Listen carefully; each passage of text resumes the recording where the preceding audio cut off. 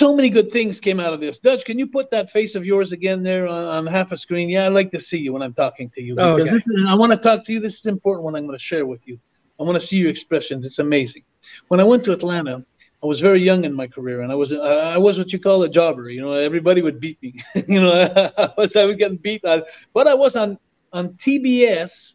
You know, like Saturday mornings, Saturday nights, Sunday afternoons. And that was the only territory at the time, contrary to all the other territories I've been to, that you were seeing from Boston to Los Angeles. You know, you were seeing coast to coast. What great exposures for all the other territories. And Ole Anderson, he really liked me. And Dusty Rhodes, they really liked me. So I was doing a lot of jobs. I remember one time going into it, and I changed my name, actually. So a lot of people, if you go down in the sheets there, you'll find Jerry Roberts. You know, and even it was, but I stayed a year and a half. That was you? Jerry Roberts, that was me. I've seen that name. I said, who in the hell was that? Yeah, that was me. And because I didn't want the Rougeau name to look so bad, you know, on the statistics, you know, I was getting beat every time, you know, like, doing jobs. And one time I got into the TV station in Atlanta, TBS, and we're taping for the Omni show at night. And Ric Flair, which is a great man. I love Ric Flair. For me, Ric Flair is going to be a god for me in wrestling. No matter what his outside things are, me in wrestling, he's a god. Because when I went to Atlanta, I got in the booking sheets in the morning, and I got to the TV station, and then I saw Ric Flair against Jerry Roberts, and I went like, oh, holy shit. I was like, 19 years old, and he's the world champion, you know? And I see 6 minutes on the sheet. I got to go 6 minutes with him. So I'm going like, oh my God, you know, so anyway, so when I was waiting for him, every time someone come in the dressing room, you know, I'd waiting to see him come in. So when they finally came in, I said, how you doing, Mr. Flair? I said, my name is Jerry Roberts. You know, he says, I know you, Jerry.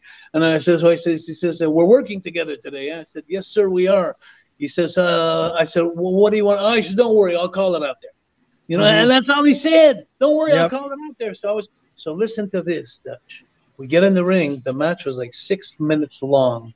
And for 5 minutes, he's got me grabbing the headlock, doing leapfrogs, sunset flips, crossbody blocks, drop kicks, because I had an amazing drop kick when I was young at the time.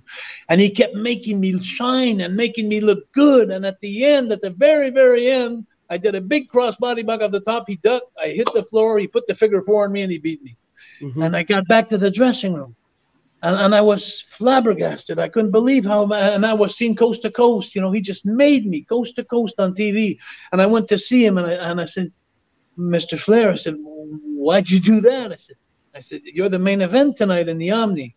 And he looked at me and he said, may this be a great lesson for every wrestler upcoming that's coming.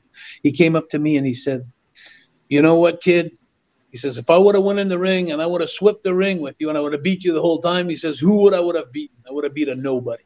Yes. Now you came in, a young Frenchman, a good-looking kid, and he says, you got my butt rocking all over the place, and I beat somebody.